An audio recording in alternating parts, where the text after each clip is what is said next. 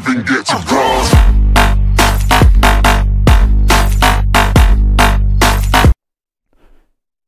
Hey, how's it going, guys? Dsr here, and today I'm bringing you guys a brand new video. And today I'm going to show you guys how to enable higher resolutions such as 2144, I think that's what it is, or 4K, which is 3860 by 1080. I want to say. Don't hate me if I got that wrong. I'm pretty sure that's what it is. But I had to redo this video because apparently Far Cry 4. I don't know if it's because it was at 4K. Or Far Cry 4 just does not want to play nice with OBS. I don't know which one it is, because Far Cry 4 just would not work because it wouldn't go into full screen. Just nothing was working right. So we're going to use Battlefield 4 instead. I know Battlefield 4 is like sort of the end-all be-all for benchmarks, but we'll go ahead and use that just because of the fact that I can't get Far Cry 4 to run. So yeah, so what you're going to want to do is right click on your desktop, make sure you have the GeForce Experience installed, click on NVIDIA Control Panel,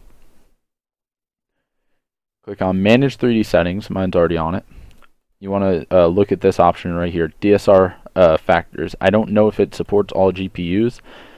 Make sure that you have more than enough frames to run it though, because if you have, let's say, like, if you're barely getting 60 FPS on 1080p with Ultra or whatever settings you play on, you're not going to be able to play on 2160, 44, or 66. I don't know what it is, but yeah, you can't play that or 4K. It just doesn't work.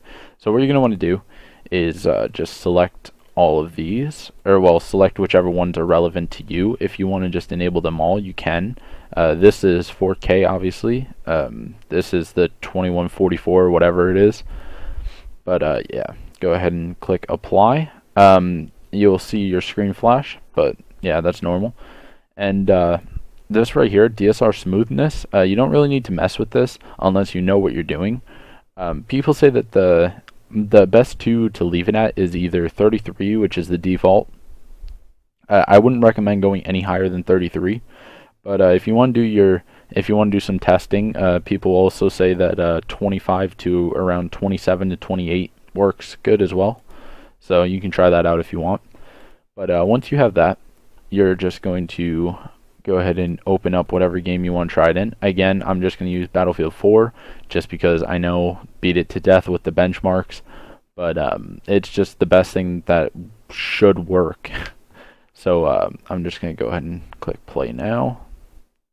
And if you're wondering what hardware I'm running on, I am running on an i7 4790K and a GTX 970. Okay, so I am now back. This is Battlefield 4 running on my PC at 4K. This is the resolution I'll show you right now. It is 3840 by 2160. And I can tell you right now that this is not playable. For me, at least, on this. Well, alright. Let's give it that. It's playable. It's a little bit choppy, but I'm getting at least a constant 30 frames per second. So, I mean, I guess then, like, there's dips sometimes. So, like, if you absolutely have to play it, you can.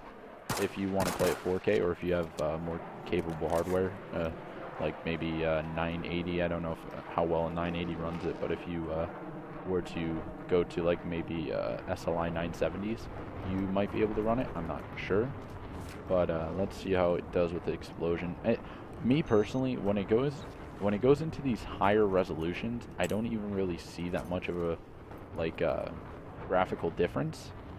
If I was you, and if you want like higher resolution, more sharper textures, but you still want to maintain a playable frame rate, I would recommend, I don't know if 2K is a thing, but yeah, 2144 by, I want to say 1460, or yeah, I want to say, but here, I'll go ahead and I'll enable that real fast and I'll come right back.